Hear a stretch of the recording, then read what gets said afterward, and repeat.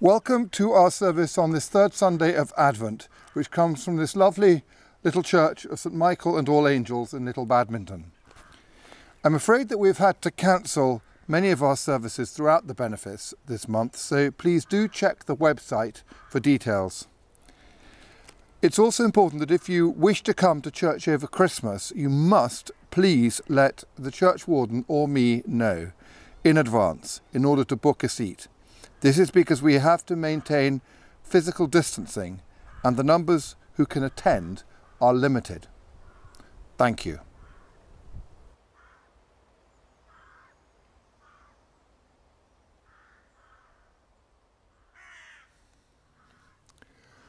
When the wicked man turneth away from his wickedness that he hath committed, and doeth that which is lawful and right, he shall save his soul alive.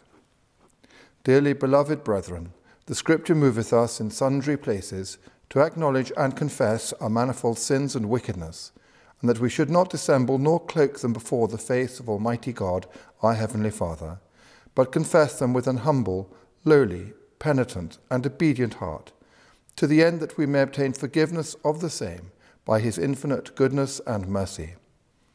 And although we ought at all times humbly to acknowledge our sins before God, yet ought we most chiefly so to do when we assemble and meet together, to render thanks for the great benefits that we have received at his hands, to set forth his most worthy praise, to hear his most holy word, and to ask those things which are requisite and necessary, as well for the body as the soul. Wherefore I pray and beseech you, as many as are here present, to accompany me with a pure heart and humble voice unto the throne of the heavenly grace, saying after me, Almighty and most merciful Father, we have erred and strayed from thy ways like lost sheep. We have followed too much the devices and desires of our own hearts. We have offended against thy holy laws. We have left undone those things which we ought to have done, and we have done those things which we ought not to have done, and there is no health in us. But thou, O Lord, have mercy upon us, miserable offenders.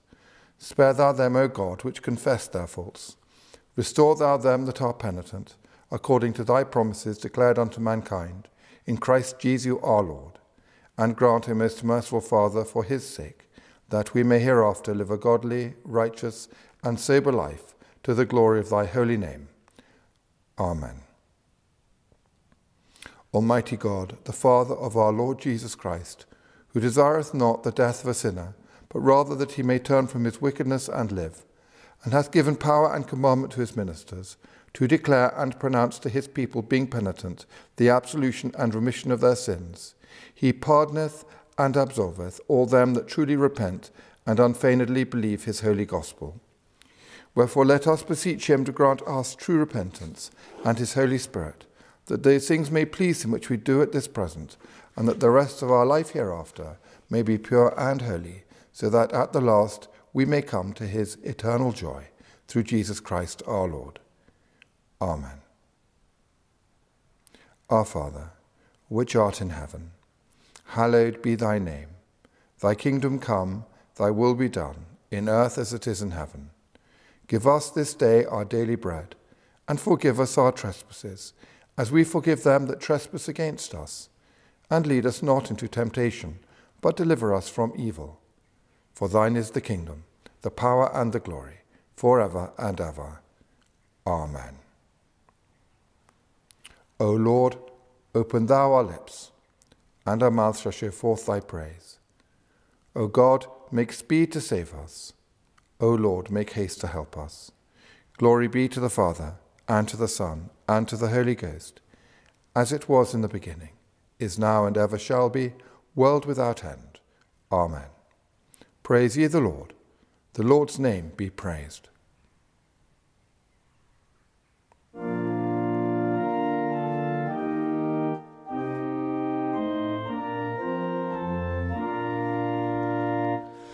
O come, let us sing unto the Lord.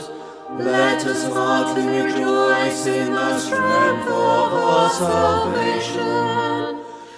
Let us come before his presence with thanksgiving, and show ourselves glad in him with songs.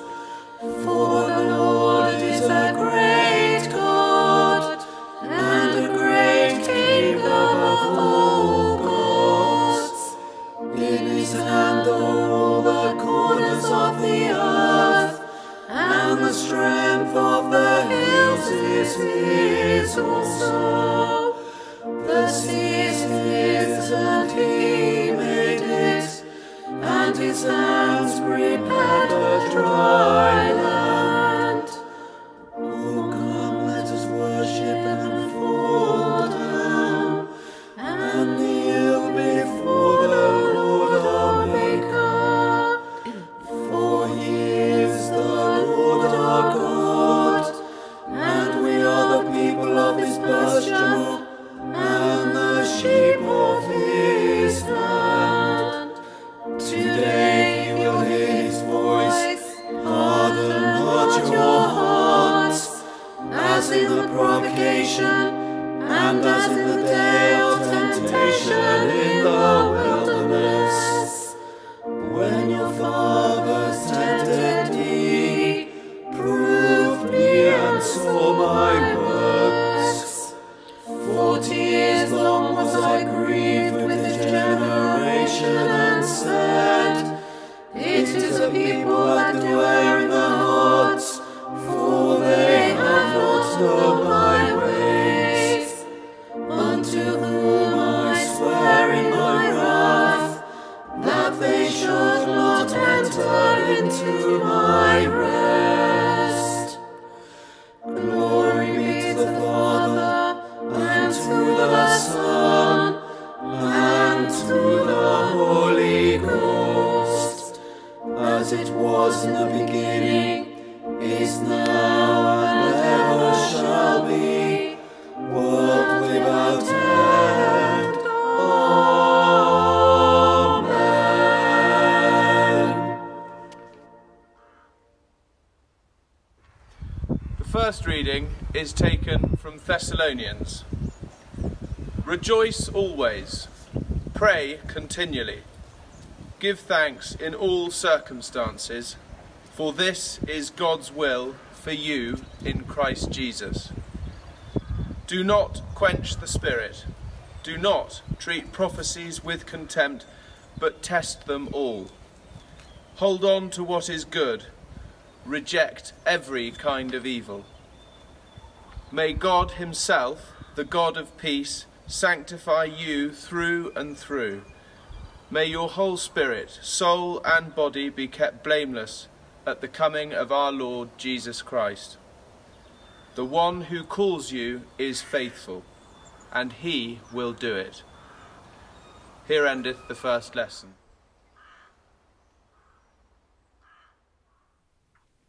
Psalm 126.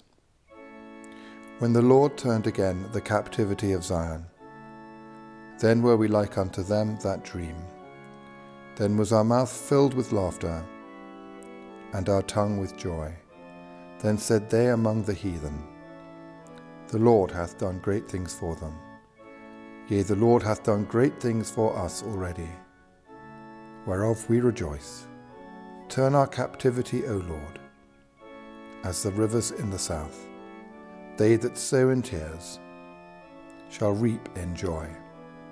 He that now goeth on his way weeping, and beareth forth good seed, shall doubtless come again with joy, and bring his sheaves with him.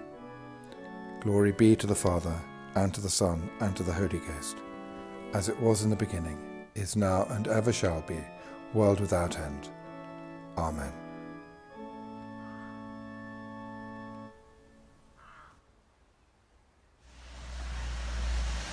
The second lesson is taken from the first chapter of the Gospel according to St. John, beginning at the 6th verse.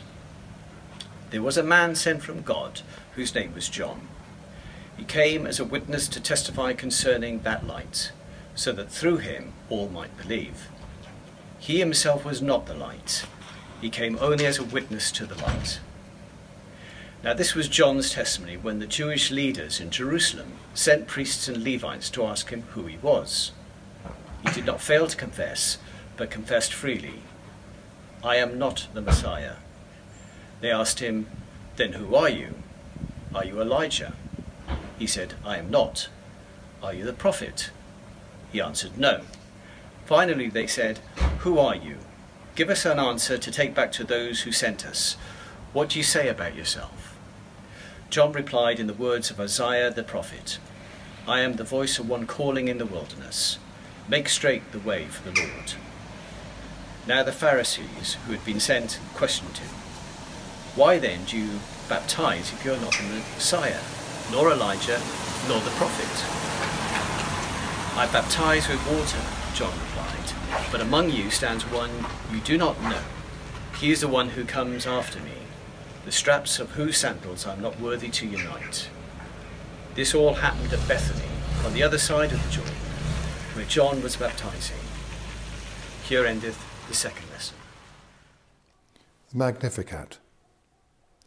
My soul doth magnify the Lord, and my spirit hath rejoiced in God my Saviour, for he hath regarded the lowliness of his handmaiden.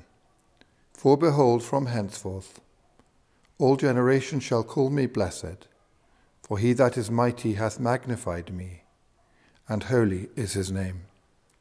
And his mercy is on them that fear him throughout all generations.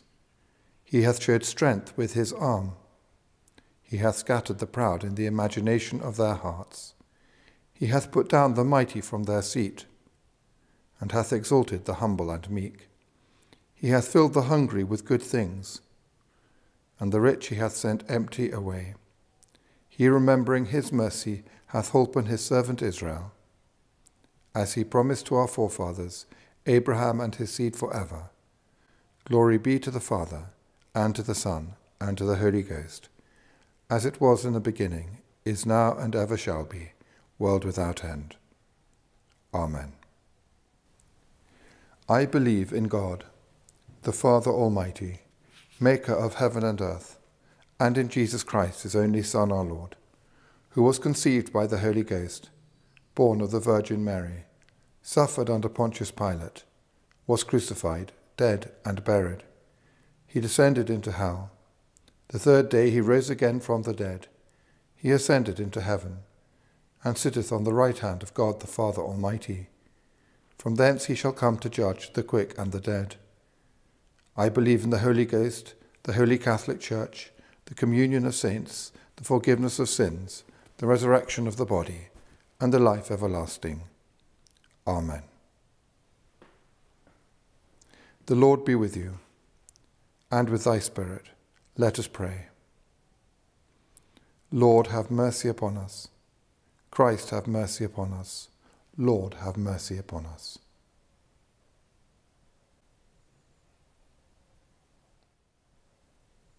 Our Father, which art in heaven, hallowed be thy name. Thy kingdom come. Thy will be done, in earth as it is in heaven.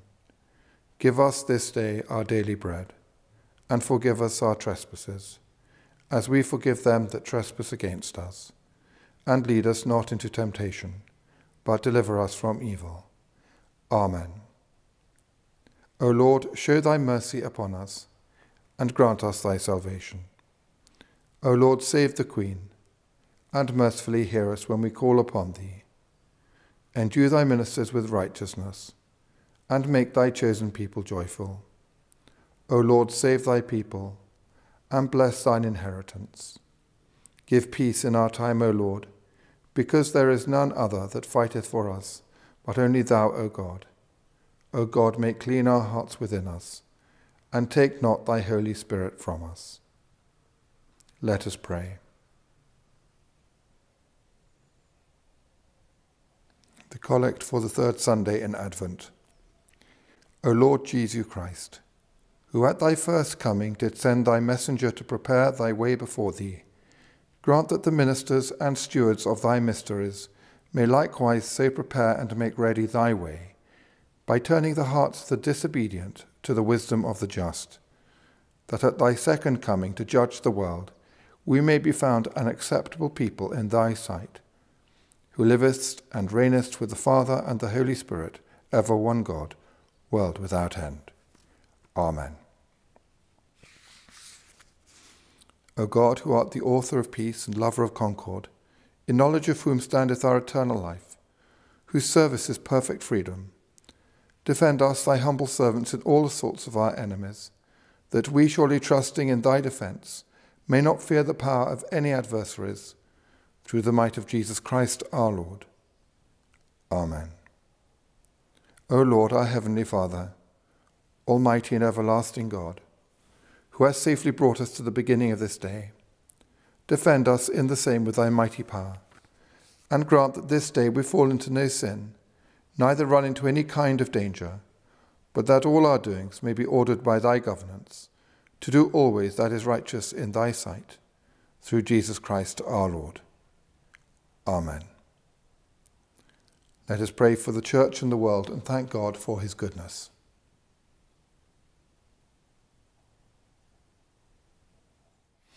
We pray for the Church throughout the world. This week we pray for the Church of Norway, the Diocese of Borg. We pray for the Diocese of Southwell and Nottingham, for our overseas partner diocese of Western Tanganyika. We pray for the Falkland Islands, Church in the Falkland Islands, for Bishop Timothy Thornton. We pray for the benefice of Tewkesbury,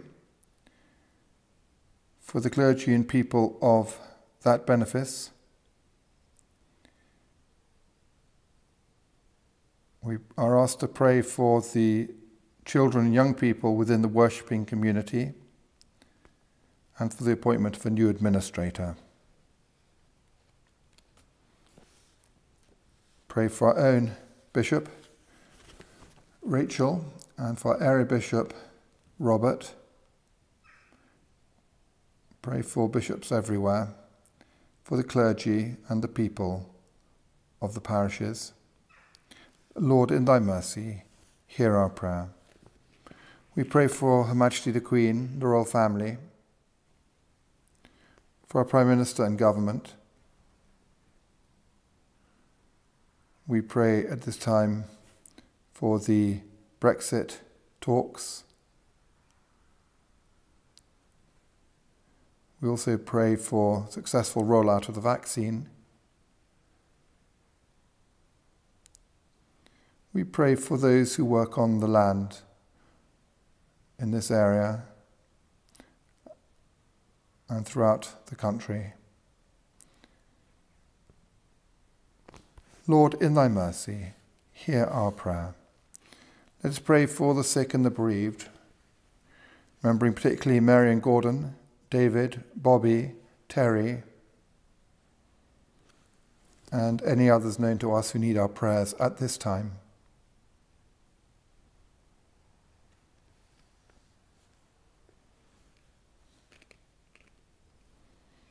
We most humbly beseech thee, O Lord, to comfort and strengthen all those who in this life are in trouble, sorrow, need, sickness, or any other adversity. Lord, in thy mercy, hear our prayer.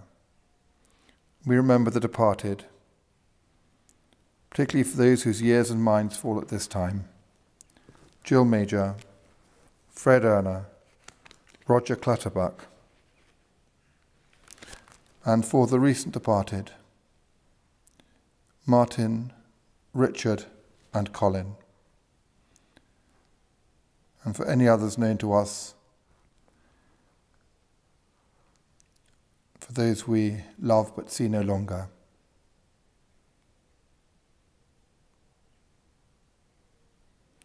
May the souls of the departed, through the mercy of God, rest in peace and rise in glory. Lord, in thy mercy, hear our prayer. Lord, support us all the day long of this troublous life, until the shadows lengthen and the evening comes, and the busy world is hushed, and the fever of life is over, and our work is done.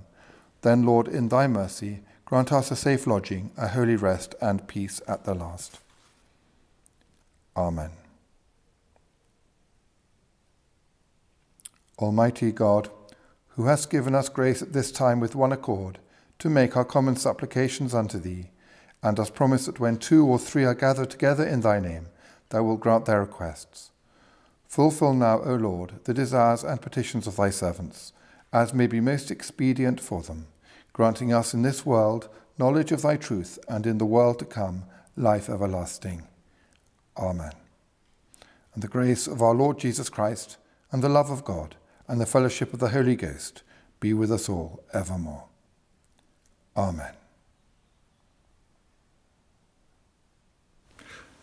Rejoice always, pray without ceasing, give thanks in all circumstances. May I speak in the name of the Father, and the Son, and the Holy Spirit. Amen. Last week I asked the question, can we accept ourselves? As we prepare with John the Baptist for the coming of Christ into our world, can we accept ourselves utterly? That means forgiving ourselves. And that for the Christian involves confession and absolution. As we stare at that painting of Holman Hunt's, Christ standing at the door and knocking, we ask ourselves, are we ready to open the door and let him in? This we can only truly do if we properly accept ourselves. Preparing the way of the Lord involves repentance. As St. John says in our Gospel reading this morning, prepare ye the way of the Lord. When a person is injured or hurt by the words of another, this can be taken to heart and become an open wound, an open sore, unable to heal, because it is continually being scratched, and the hurt and the anger remembered, re-experienced, and never allowed to heal. A meditation teacher, Thomson, in his book A Monk's Guide to Happiness, teaches that enemies and hurtful words actually help us grow. We generally have friends because we like being around people who make us feel comfortable. However, it is the challenging, disruptive elements in our lives which truly help us to grow. How could we learn the life-changing skill of forgiveness without them? I found this a very challenging thought. Seeing our enemies, those who hurt us, who we normally hate, as friends. Realizing that it is our enemies that challenge us and therefore make us stronger within ourselves, more resilient. Challenging us to either retaliate and smoulder, or on the other hand, to forgive. That is quite a thought. St. Paul says, rejoice always. I think it is true to say that it is easier to rejoice when we rise to the morning sunlight or see someone we love than we're feeling hurt or grieved. Thomson says of forgiving someone who hurts us, forgiveness training involves understanding where the aggressor is really coming from. The aggressor comes from aggression of self. And that internal state of mind is something which is very hard for them to control. To forgive someone else, we do need to get beyond our own response and think for a moment where that person who has hurt us is, what kind of place they are in. Thomson continues, when a person is filled with negativity, it's like eating poison and then uncontrollably being ill. In the same way, when somebody is angry or suffering in some way, the poison comes out in words and deeds, often uncontrollably. Feeling overpowered by anger and pain is very much like being under the influence of alcohol, where one's actions often become regrettable. Even in a case where somebody does seem to plan their actions, maybe in a seemingly cold-blooded manner, or they appear to enjoy hurting others, that person is still not in control of themselves. They are under the power of strong internal negativity. If we can recognize this aspect of the human condition, it can be incredibly liberating, as the burden of rage and indignation will start to drop away. Some of you may wonder how this relates to Scripture. But is this not exactly the attitude of our Lord when challenged over the woman caught in adultery? Jesus lifted up himself and said unto them, He that is without sin among you, let him first cast a stone at her. And again he stooped down and wrote on the ground. And they which heard it, being convicted by their own conscience, went out one by one, beginning at the eldest, even unto the last. And Jesus was left alone, and the woman standing in the midst. When Jesus had lifted her up himself and saw none but the woman, he said unto her, Woman, where are thine accusers? Hath no man condemned thee? She said, No man, Lord. And Jesus said unto her, Neither do I condemn thee. Go and sin no more. Very often, we are so preoccupied with our own self-righteous indignation that we are unable to see above the parapet of our own partial vision. We are taught that we must forgive. But how is that possible if we are filled with a blood-curdling rage? Preparing ourselves for the coming of Christ involves repentance and confession. Repentance means acknowledging our anger and indignation and the harmful effect it has on those around us. It means taking the humbler part and doing so urgently as Christ is coming. It is about forgiveness and trying to understand the gremlins in our own mind, the unresolved grief or unhappiness or whatever it is that has risen to the surface in the aggression and anger we experience. It is about repentance and offering it to God in love and obedience, and forgiving others their anger. As we enter into this process, we are preparing for the way for Christ. We are removing the planks from our eyes. We are enabling ourselves to see more clearly. We are equipping ourselves more effectively to respond compassionately and honestly. It may be that there is still an issue of justice that needs to be faced, or a consequence that needs to come. But the spiritual and emotional fuel that so often hinders peace in our world, from the pride and all that, will have begun to be removed. We will have come one step closer to the kingdom of God, one step closer to preparing our hearts and minds to receive Christ into our hearts. And what is more, we will be happier for it and find it much easier to do, as St. Paul writes, to rejoice always and to pray. Some of the obstacles in our hearts to that prayer, they will have all been removed. Amen.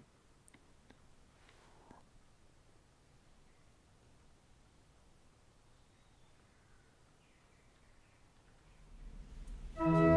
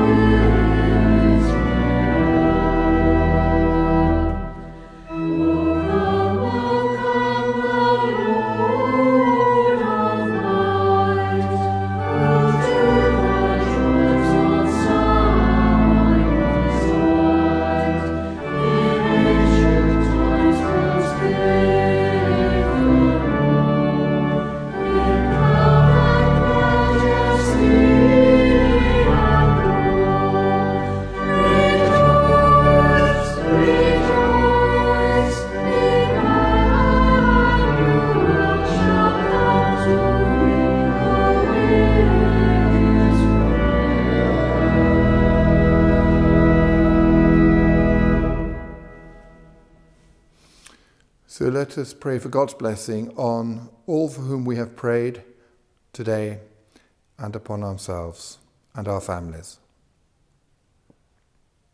The peace of God, which passeth all understanding, keep your hearts and minds in the knowledge and love of God and of his Son, Jesus Christ our Lord, and the blessing of God Almighty, the Father, the Son, and the Holy Spirit be amongst you and remain with you, now and always.